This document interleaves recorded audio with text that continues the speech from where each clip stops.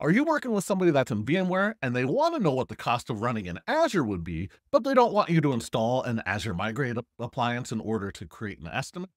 We're going to walk through using an RVTools Export to create an Azure Calculator estimate in today's MS Cloud Bros video.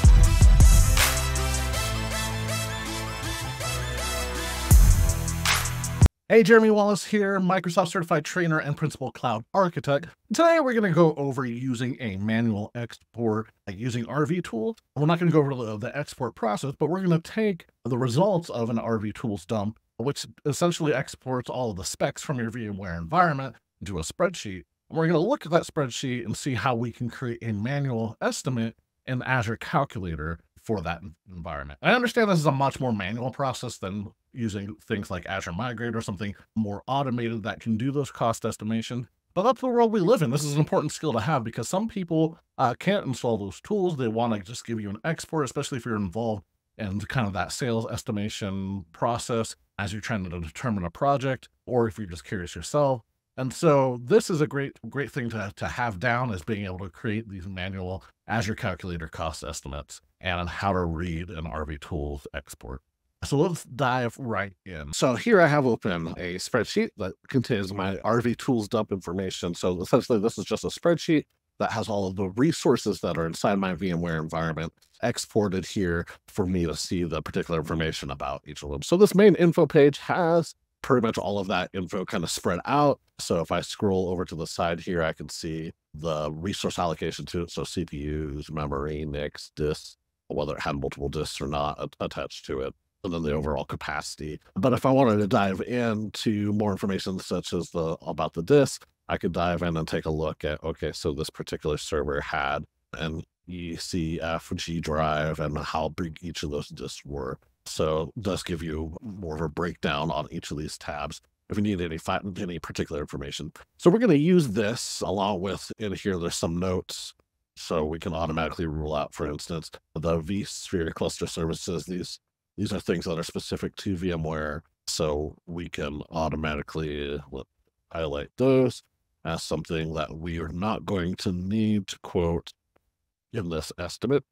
So you can find that on annotations. If it has any annotations, you can also find the operating system that's running in here. So any of the operating systems you don't know about, you may need a flag, a highlight as needing to get more information. We're going to focus right now on the Windows one. So these are Windows Server 2019, Windows Server 2012 that are listed in here. So with that said, we're going to want to pull up the Azure Calculator. So you can go into a browser and you can navigate to the calculator.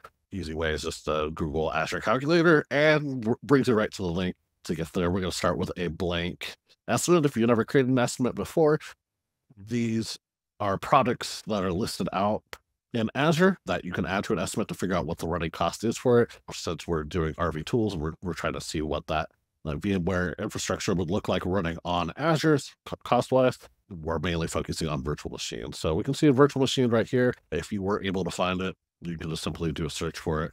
Hit add to estimate. That will throw it down into the estimate area down below.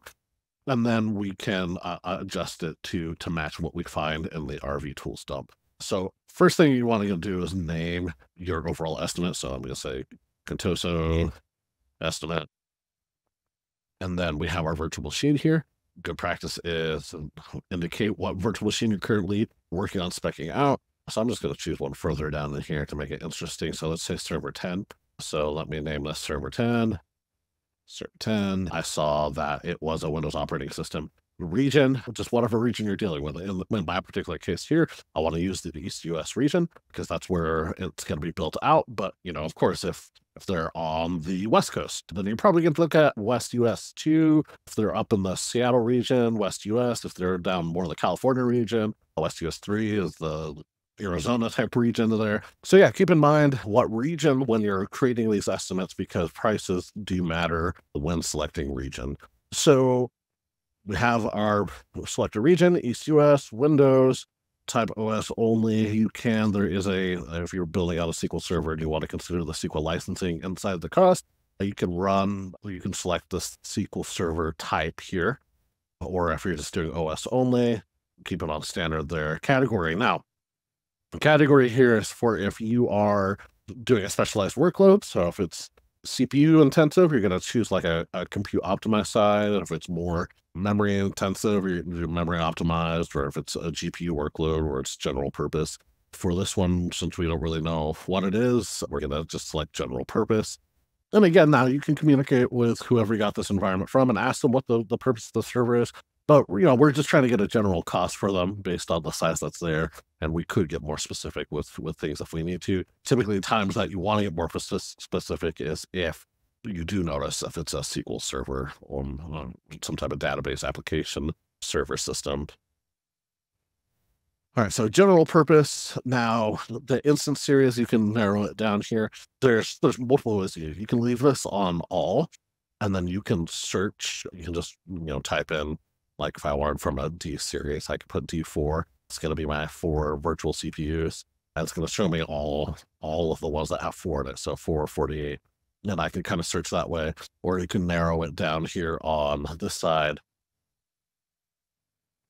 So we can take a look at kind of all holistically and dive in that way, or we can narrow it down by series. This particular one, I'm just going to narrow it down by series. We're already general purpose, so these are general purpose sizes that we're dealing with. I like to work within the D series and the latest version. So the DASV5 series is a good series that I like to use. So let's go ahead and select that. And then I want to select for this particular server we're taking a look at. Let's dive over to CPU. So we have, just highlight this so it makes it easier for us. All right, so we're looking at 4 CPUs, 16 gigabytes memory, only has 1 disk. So I'll plug that information in here. So I want 4 cores. So here's my D4 ASV5, 4 cores, 16 gigabyte RAM. That looks good to me. You can see this series size, the ASV5 does not have a temporary storage disk attached to it. So if you need that for whatever reason, then you're going to want to choose a different series. I think, like, if we take a look at, the DASV4 here, it does have temporary storage disks that are attached. And so that's a whole other thing that we can go down on talking about temporary storage disks, but just keep that in mind with the series that you have on depending on what your needs are. So back here for CPU, 16 gigabyte RAM, let's select that. So now we've matched up a general purpose sized virtual machine with the CPU and memory that's needed. Now we need to take in consideration the OS disk. Real quick about some of the stuff you see here. I'm only dealing with 1 virtual machine on this particular input that I am. I'm going to select all the virtual machines as its own individual line item in this estimate. And then 730 hours is the average hours for the month. So let's go ahead and leave that there. Times that you would, this number is that if you're dealing with identical web servers, server 1, web 1, 2, 3, all same exact specs, you could just put in here once, put the instance count up to the number of servers that match that. So pay as you go, that's typically what you're going to want to stick it on initially to show them just the normal pay as you go rate. So you can see for this particular instance size, that's $259.88 a month on average. Now, when giving estimates, you typically want to start with pay-as-you-go rate. That we threw it up in Azure today. This is what it would be. But if you want to commit to a three-year reservation for that particular workload, you can discount it up to 60%.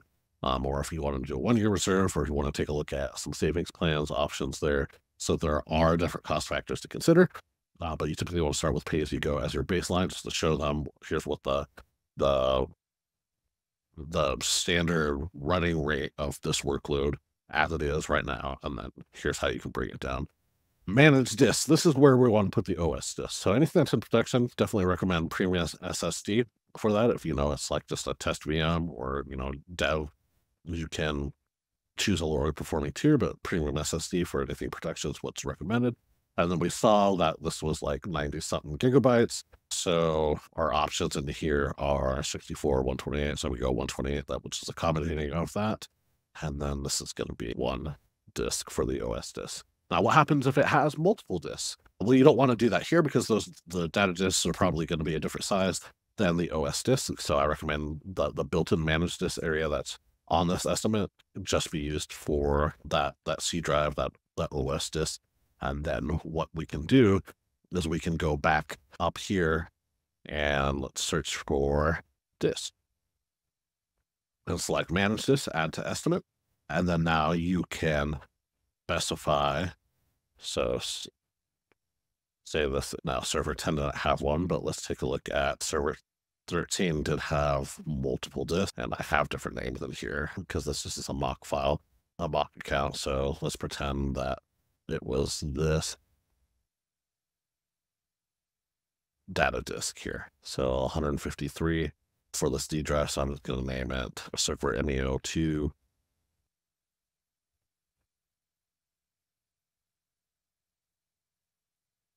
D drive disk, or however you want to so put that name. And then again, premium SSD, at least for production environments, and then a matching size for that data disk. If it was a terabyte, etc. Well, in this particular case, it was 153 gigs. So 256 would be accommodating of that. So that's what you want to do when approaching these estimates is you want to get what can accommodate that workload. Now, there's a whole different thing on optimizing it. This is really why you want to look at the Azure Migrate Appliance or something that can analyze workloads and see if you can get tighter on that. But again, the purpose of this video was to show that you can't always have that as the case. So it's good to be able to come up with this manually using RVTools spreadsheet and be able to work back and forth here and add individual servers and add individual disks to this estimate. And once you get those servers and disks all added, then you can export this to a spreadsheet, and that spreadsheet is going to kind of lay out each of the costs as you've defined it. It's going to take a second to pop up here. As you define it, so you can see that I added server 10 in here, and I have my disk from MEO2 in here. And so it's giving my estimated monthly cost. It gives me notes in here about the sizes that I chose and the quantity, and then gives me my overall estimated monthly cost.